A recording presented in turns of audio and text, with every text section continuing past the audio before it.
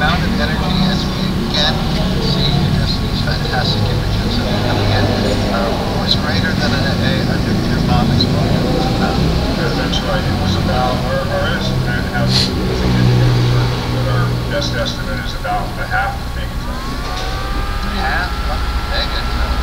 Half a megaton. And that comes from from infrasound, the very low frequency sound waves that you can hear that traverse the entire planet, and from the period of that infrasound period,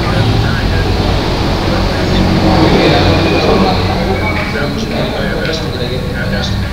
That was one way of estimates. And all the estimates. My goodness, that's more than 20 times the explosion of the Hiroshima bomb over Japan. This was quite a burst, and it was something like 18 miles up. I'm going to show now some of the other videos from that event a year ago. And both the webcasts. I don't know if you're some of our friends and they started in the sky.